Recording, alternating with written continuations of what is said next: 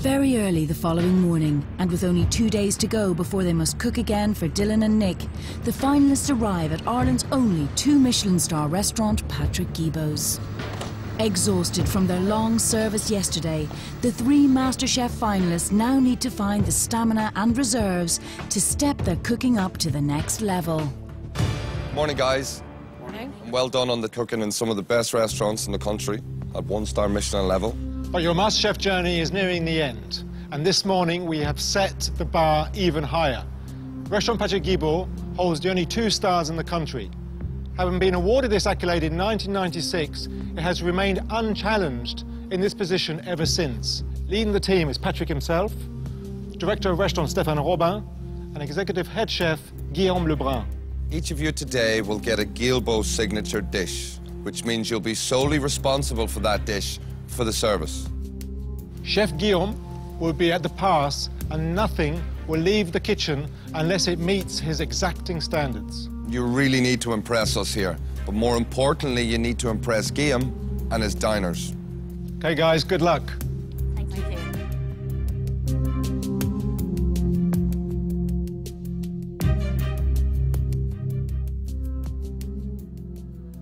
Restaurant Patrick Guilbaud's on Dublin's Merrion Square first opened its doors in 1981 when Patrick himself moved from France to Ireland. The restaurant was awarded its first Michelin star in 1986 and its second in 1996. For me, there is a big difference between 1 and 2 stars. There is a real accomplishment in each dish, and that comes from the chef. Well, what's going on, I think, in Guillaume's kitchen is the fact that it's the finesse, it's the lightness of touch, it's the cooking timing is so important, it's the ingredients that they use, that there has to be Class A ingredients, and that the execution of the cooking is just beyond belief. When you start going into 2 and 3 star Michelin restaurants, I always find that the chef nearly comes out on the plate. Some of what he is personified in food. I think Guillaume would teach them the importance of presentation. It's so important, you know, the balance. Does everything work together on that plate?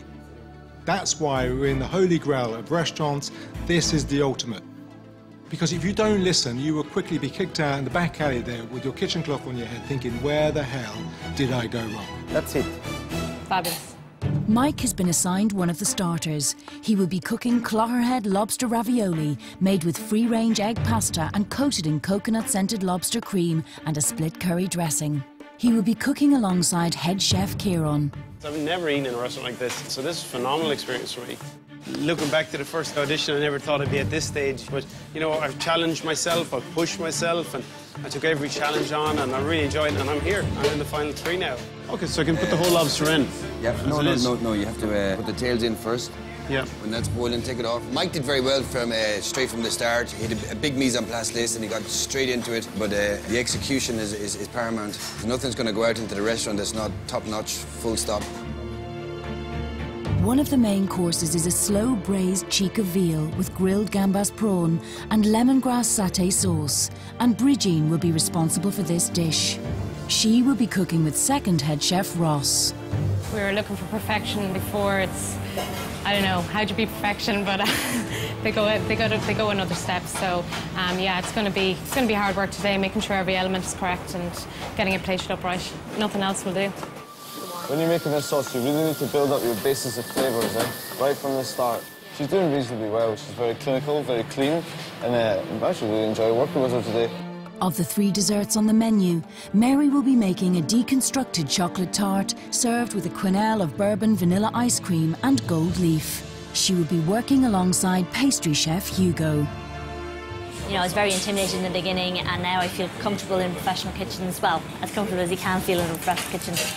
So I think Marie, she have a lot of finesse because she has the eyes to the details, she's listening, and she executes things really, really nicely.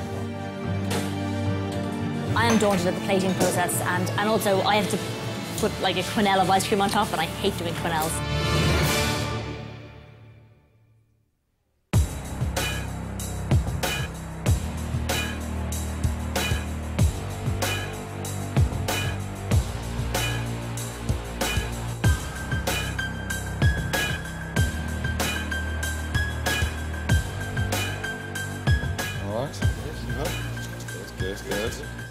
appétit.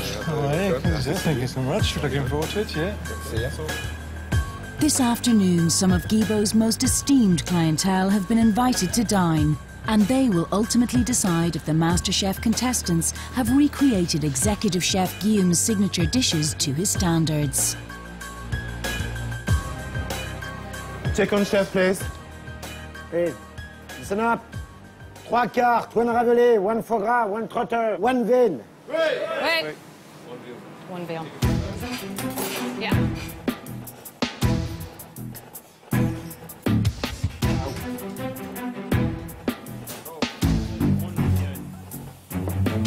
It's so different to any other restaurant I've ever been to. I mean, it's just a combination of really, really beautiful food and exquisite service. Mike is off to a promising start with the lobster ravioli. Well done, chef. Well done, not bad. For the first one, I'm impressed. Very good, no?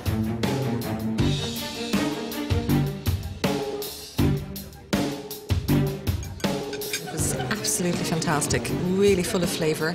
Really, I enjoyed it. It was lovely.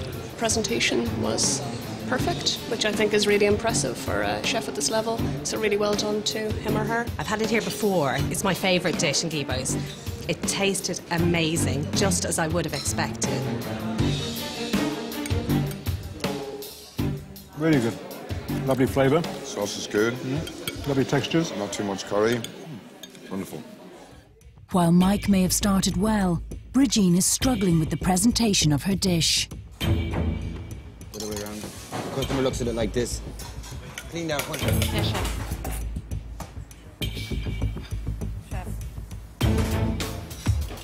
Fucking left on. I think the guys were a bit bothered by the fact that I'm a kidto, that I'm a lefty, so yeah, it does make it a little bit more awkward because you're kind of doing everything backwards.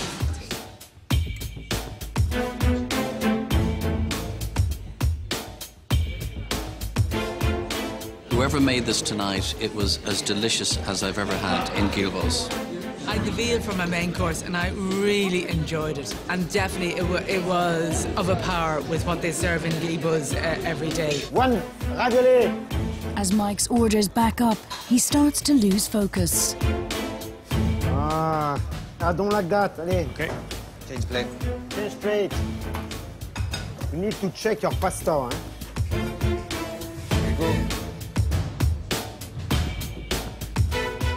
Overall, it was very tasty. The lobster was beautifully cooked. I felt there was a little bit too much pasta. It created too dense a parcel around the lobster.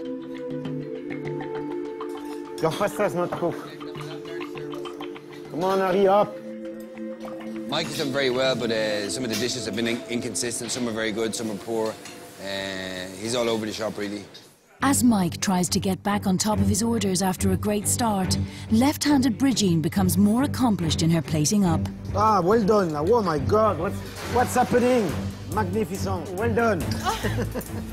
Don't sound too surprised.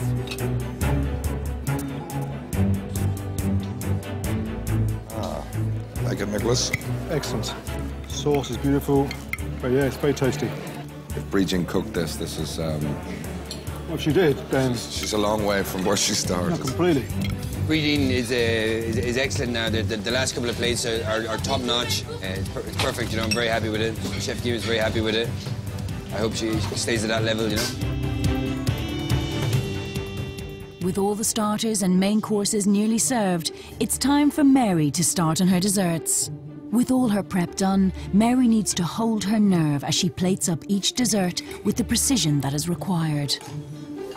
Allez. You need to, after we have to go fast. And then needs to top off each tart with a quenelle of bourbon ice cream. For me, it's not really good. It's better, okay? Level 30, chef. The only thing is really important to me. Yeah. It's at no stage I want to see a section like this. Okay. Never.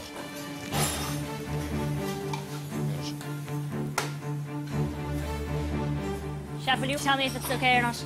Now when I ask you to do the quenelle, You need to go for it. My soufflé is in oven, is ready in 30 seconds. I have to set my table. Come on, Mary, you need to hurry up. Yes, chef.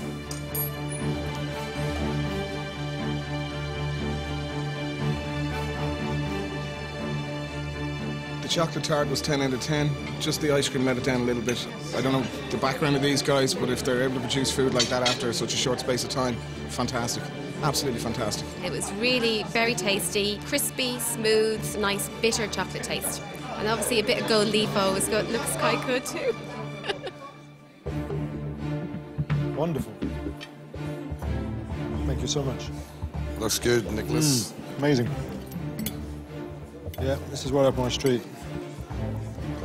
A wonderful dessert.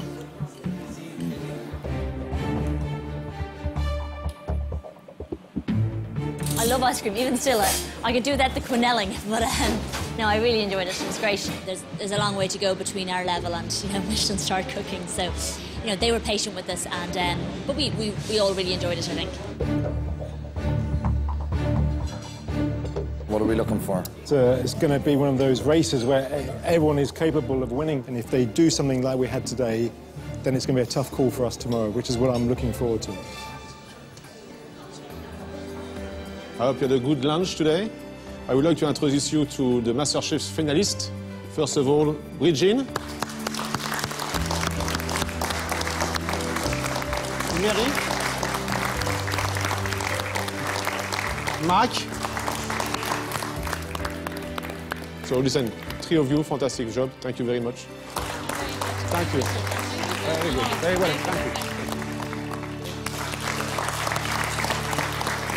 Bye-bye. Thank you. Game, if you have to go down to the bookies and place a bet on who's going to win, who do you think it is? I'll say Brigitte, no? Mike have a lot of potential too. He need to listen and use his own guts feeling, So Mary hasn't got a looking at all then? The key to the dish, the quality of the quenelle, she just couldn't capture it at all. And she couldn't get it. Eventually we had to say that, that's not good enough, send it back, send it back. Next time on MasterChef. I want to